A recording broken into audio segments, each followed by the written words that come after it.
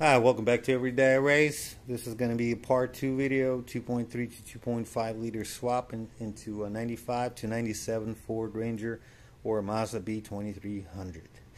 Now, for the 2.5 liter to be able to swap into a 95 to 97 truck, you need to do a couple of things.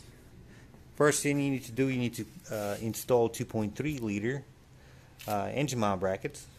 The reason being is because the 2.3 liter brackets, they have one hole, and the 2.5 liter has two holes. So because both trucks, they use different style engine mounts. But the engine brackets is pretty simple swap. You got 3 bolts on both sides, and on both the 2.5, both the 2.3, and you're ready to go.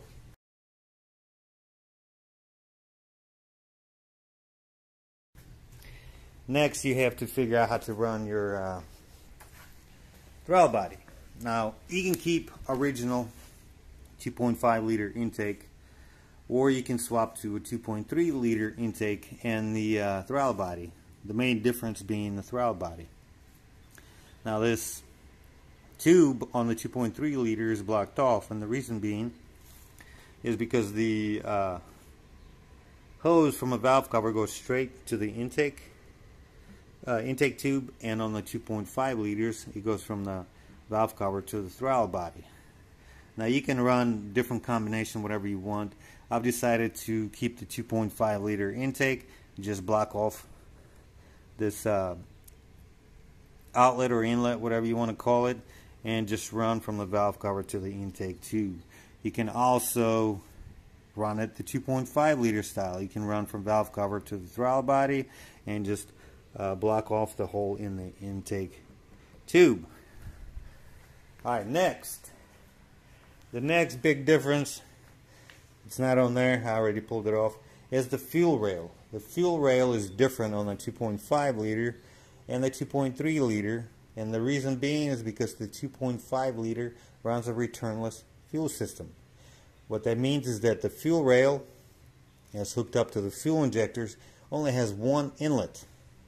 It doesn't have any outlets, and the reason being is because the ECU controls how fast the fuel pump is spinning, and that's how it achieves its optimum fuel pressure, which is, I think, roughly around 65 psi.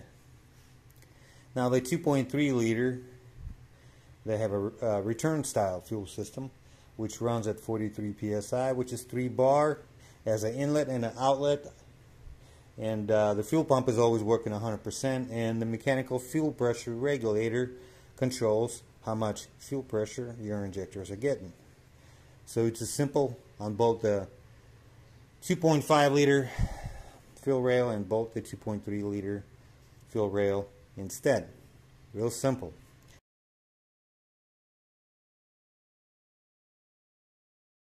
Then you gotta change the fuel injectors. The 2.5 liter actually runs smaller 14-pound injectors than the 2.3 liter, which runs 15-pound injectors.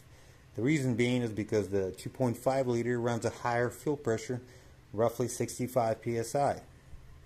So 14-pound injectors at 65 psi probably flow maybe 17, 18 pounds of fuel. Once again, it's real simple. Just swap the injectors. They plug in to the harness on the 2.5 or a 2.3. It's the same style of fuel injectors. Real simple. Alright, so the next thing, it's really up to you. The 2.5 liter runs a plastic thermostat housing, and it has an extra sensor. Now, unlike the 4.0 liter, the thermostat housing doesn't have tendency to crack and get damaged and leak.